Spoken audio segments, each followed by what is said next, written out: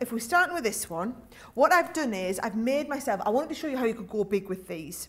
So I've cut myself, again, this time, I've just used larger piece of card. So this was A3 cardstock I cut down, and I've made myself an 8x8 finished card, because I know I do 8x8 because I know I can do an 8x8 envelope, you see. And then you take the die, we're using it cookie cutter style again. I haven't done a single card today where I've used it with the outside. Use the outside separately, but not in the outside. And then I'm going to position this, and what I'm doing is I'm just eyeballing, Jo, so that the gap that we have at the top and bottom, I have that same gap on the right hand side, okay? Then all I'm going to do again is use the tape just to hold these two pieces down here, right? So they're both in place there, right? And all I'm going to do is pop this on. Now, because it's quite an intricate die, Jo, and I'm going sideways like this in my Gemini, I am going to give it a little bit of a helping hand with my metal shim in here, right? So we've got a little bit of extra crunch on there with the metal. I'm going with the clear. I'm going with the magnetic, and then I'm going with my top plate. So this is going to position it just onto that outside there. Just adding that metal plate. You don't always need it, but did you notice when I did the last cross one, because I'd use it on its side, I was having to sit and poke out the bits. I like it when the bits just fall out, right? Awesome. So all I did was add that on there, and then now, when I lift this off, and again, if I take the tape off first, you'll kind of see, let's just turn the die over. Right, there we go. If I do that and then lift this up here, there's the bits that were stuck in. You do want to get, these are all just going to pop out easily though. You're just going to pop all of these out here. Then I need another version of this, and I need it done in the pink for my paper piecing. So what I'm going to do this time is I'm actually going to use this, and I'm going to use the metal shim to hold that in place. And I don't need the whole of the die cover, just the bits that I'm going to piece into, right? So just the big 3 roses for me there.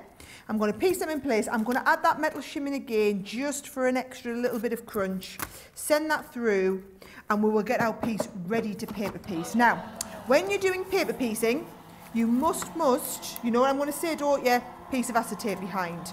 So I've used, just to kind of have a neat part over here, I've used the acetate all the way around the outside here. So I've used a larger piece, but actually you could use it if you just wanted to put the acetate around the flower. That would work in just the same way if you are using that wonderful A5 acetate, which we've had on the show. We've brought it in just for today's show because, oh, we're right at the end of that one as well. I'm out of tape pens. They love you. Do you want me to get you one? Go on, if you don't mind. Oh, I've got a secret stash. I'm going for the secret stash. Before I do that, I won't give you a running commentary all the way. Don't tell him I found. I'm getting strange looks out here. I'm just getting a tape pen. Keep that to ourselves. He's like a crazy man outside. Brilliant. Oh, thank you. Everyone looks so alarmed when I walk outside the studio during a live show. Oh, so good. Finding me another one.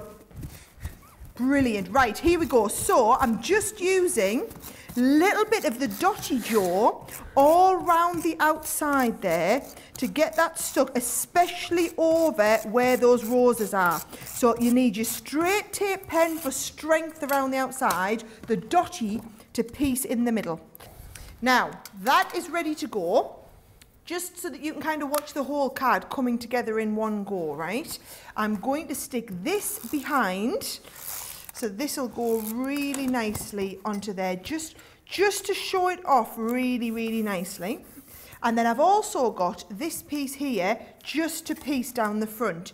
Now what I'm going to do, Jo, is I'm sticking this down here, right? And then let me show you, I'm going to add this nice little piece with the ribbon.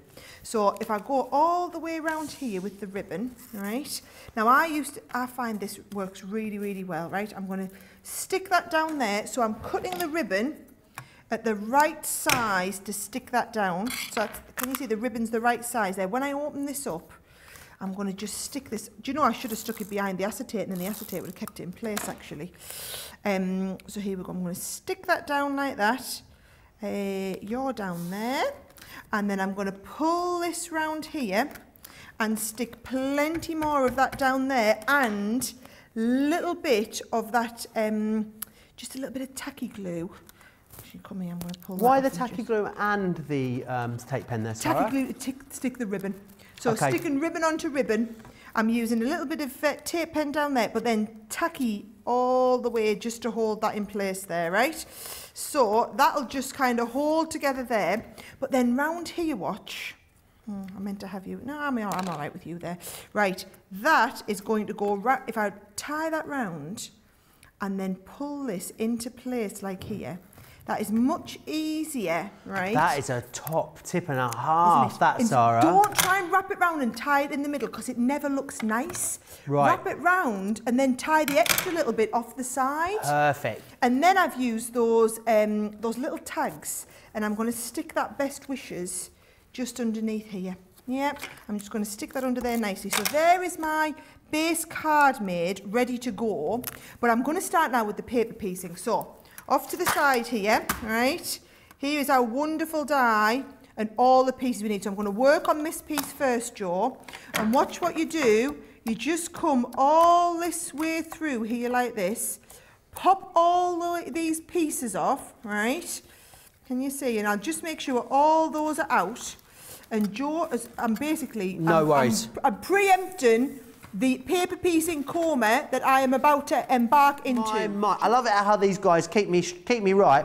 Christine Mahoney, right, yesterday, Yeah. I've got to tell you something. I did a show last night. I said I needed a volunteer to keep me right with the vote time, Sarah. Yeah. Christine Mahoney volunteered, so I said yes. And then she wasn't there with 40 minutes to go, and we forgot.